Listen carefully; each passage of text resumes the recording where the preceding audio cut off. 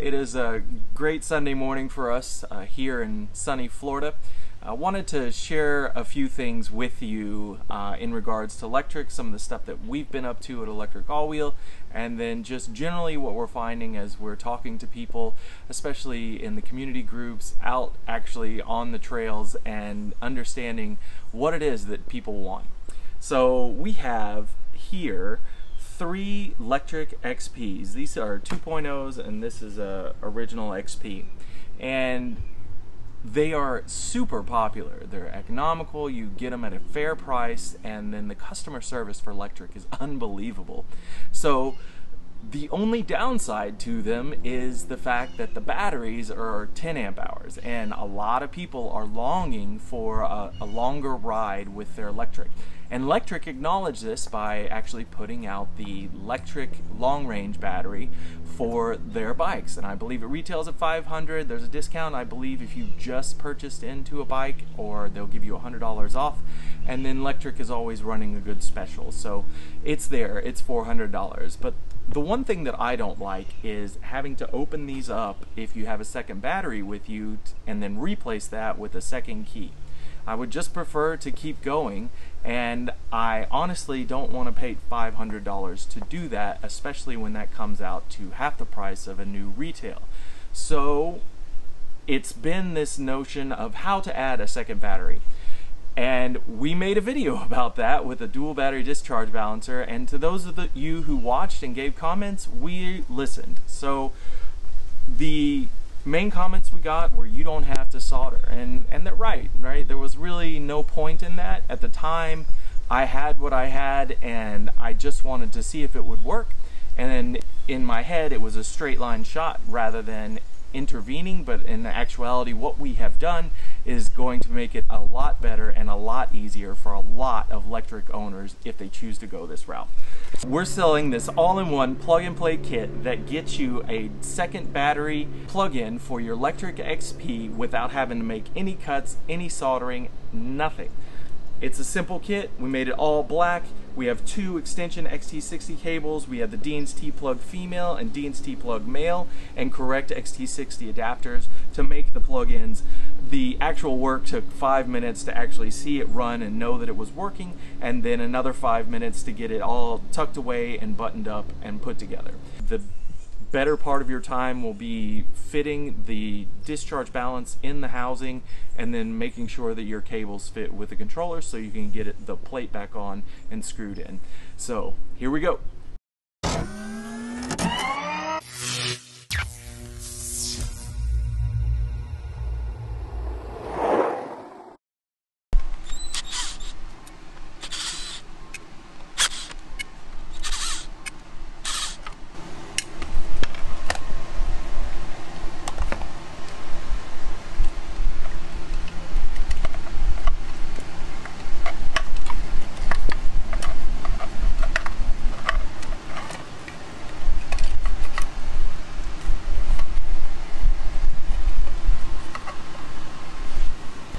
Alright, so here's your factory battery. Everybody recognizes this.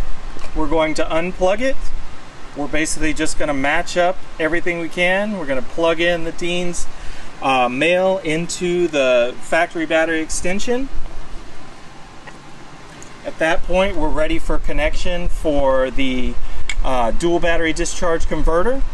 So on the side where you have the component, it actually says in, and then out. Out will be to the controller, and with that we'll take and plug in our XT60 to Dean's female, and then we will plug that in to the controller. We're going to plug this in to our Lectric battery, and then we're going to take our extensions. I'm just going to make it the max length to get it all the way through. Let's see, my extension's going to be perfect. I'm coming in from the back side of the controller housing. And there we go. There we go.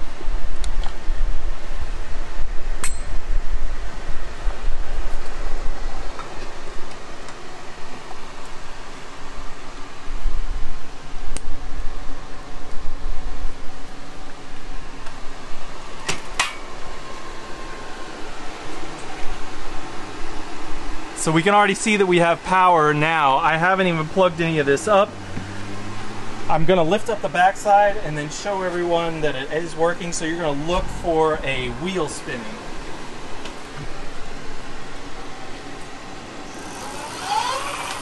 All right, and that's just from this battery here. We know that the factory battery is not in line and not connected, but there you have it. It was that easy. We're gonna have to fit that double battery discharge converter underneath the controller, button up the housing, and then we should be good to go.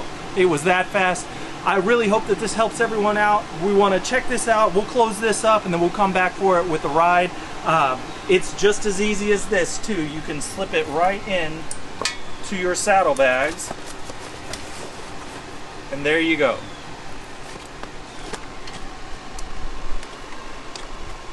From experience, I know that it's best to just fit the discharge balancer into the bottom of the housing and then just slip it down the line.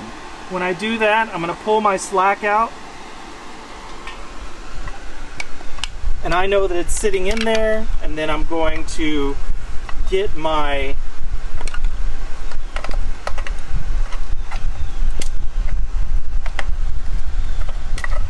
controller into the housing as well.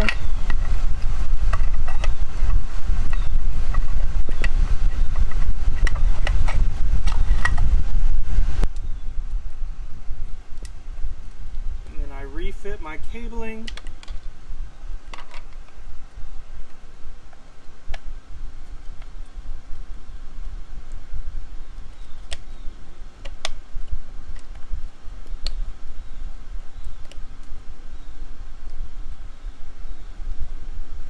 So keep in mind when you do this that there is an extension on the back side more to the left of the framing, so you want to get your wires to the right.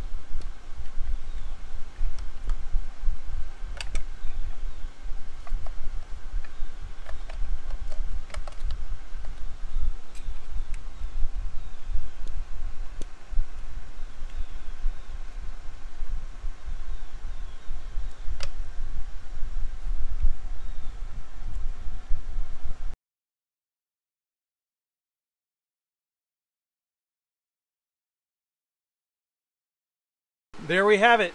She's ready to roll. One thing to remember is unplug the second battery and make sure that your factory battery is turned on. Remember, you have to turn the key on to make sure that it works, and you don't want to be disillusioned that you're discharging from both and balancing from both until you're sure. So make sure your frame battery, your original battery, is on, and then plug in your second, and then you'll have the situation corrected so you understand what it takes to make sure you're operating with both batteries. This was a really quick install. I hope you guys are as excited about it as we are. You can find this product on our website. We're hopefully going to get it on Amazon. We're going to try out the market first from the website, utilizing our Shopify, and then see what we can do from there. If we have a big buy out of it and everybody seems to appreciate it, then we will move forward with other packages that work for other electric bikes. Thank you very much. We'll talk to you next time.